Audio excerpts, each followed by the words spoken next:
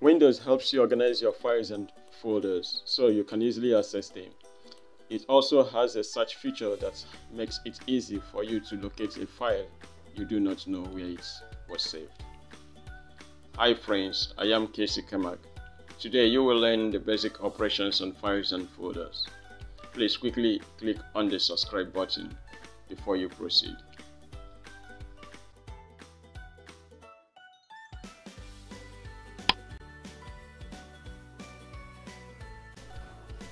Files can be created with popular application software such as Microsoft Word, Microsoft Excel, CorelDraw, etc.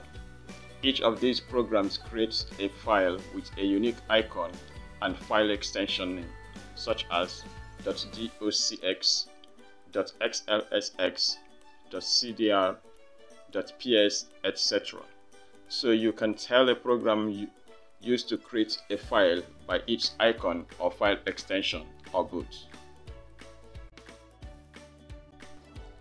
A folder is a directory or container that is used to store files and other folders. Windows allows us to create folders so that we can easily organize our files and folders. However, it first created important folders that should be useful for our file storage.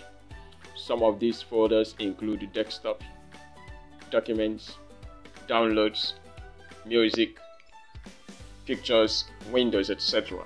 By default, documents are saved in the Documents folder, images are saved in the Pictures folder, and downloads in the Downloads folder. If you decide that you don't want to save your files directly in the default folder or want to organize your files so you can easily access them, then you can create your own folder. You can create a folder in any of the default folders, including a storage device. Storage device here refers to hard disk drive or SSD, memory card, flash drive and CDs, etc. This simply tells you that you can create a folder in a folder. Windows Explorer helps us to perform the basic operations on files and folders. Let us quickly look at some of the operations you can perform on files and folders. You can perform the following operations on files and folders in Windows Explorer. You can create a file or folder. You can delete a file or folder. You can copy a file or folder, compress a file or folder. You can rename a file or folder, etc. Now, to do each of these things, the process is almost the same. So when you learn one of the process, you can follow the same procedure to do each of them. How do you create a file in Windows Explorer? It's a very simple process. To create a file in Windows Explorer, you go to Windows Explorer by clicking on the folder icon, or from your desktop, you locate your files using the name of your computer, or you go to this PC. Then when your folder opens, you see locate the toolbar, the folders toolbar. Then here you see new. Now to create a file using Microsoft Word, you just select Microsoft Word icon here. Then new Microsoft Word appears. Then you can now type a name for the, let me say, docx.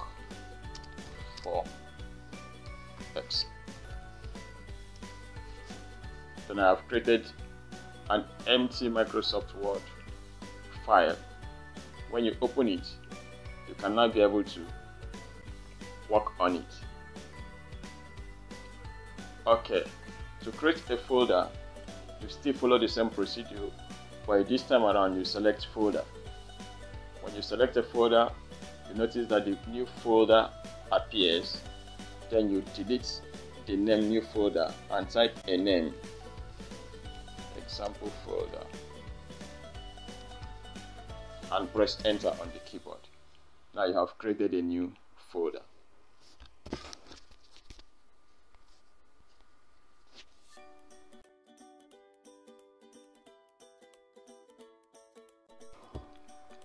To To rename a file or folder, you simply select the file or folder you want to rename. Then on the toolbar, you see the rename icon. You click on it. You notice that the name is highlighted. You delete it and you type a name, a new folder, a name for the folder, and press enter. The same thing happens to file. You can also right click on the folder or file and select rename. I'm using Windows 11 here. You select show more options, then you now click on rename. Then you can still follow the same procedure. Now if you want to delete a file or folder, you simply select the folder. On the toolbar here, you see delete icon. You click on delete. It is completely deleted. Now in some Windows, you will first of all be asked to confirm that you want to delete the file or folder. Then you click OK on the dialog box. Now whatever you delete will be sent to recycle bin.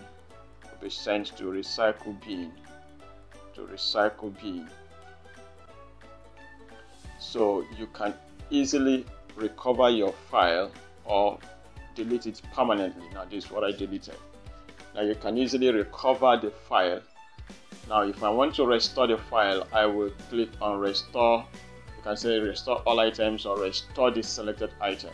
Now if I click restore the selected item, the folder will be restored back to the actual location where it was before. Now you see,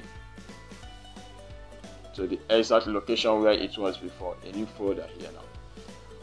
Okay, but if you want to delete it completely from the system, you can as well right click on it and select delete, and it's deleted. Then you can go to recycle bin and select it, and you will now say delete, and it's asking you, are you sure you want to permanently delete this folder? You say yes. Now another means is, instead of deleting and going to the recycle bin, you can as well select the file, hold the shift key and press delete on the keyboard. Then it will ask you, are you sure you want to permanently delete this file or folder? Then you click yes if you want to. Then when you click yes, the file or folder is deleted completely and it will not be located in the recycle bin. You see, the recycle bin, there is no sign of that file deleted. Now you can as well do some other operations such as copy, move, compress, hide. Now for example, you can click on more. Here you see you can copy, you can cut, that is something as move. You can compress your file. You can as well hide your file by clicking on the properties and you select hidden, and the file will be hidden, and so on and so forth. So whatsoever you want to do, you can easily do that by right clicking on the file or the folder and you get it done.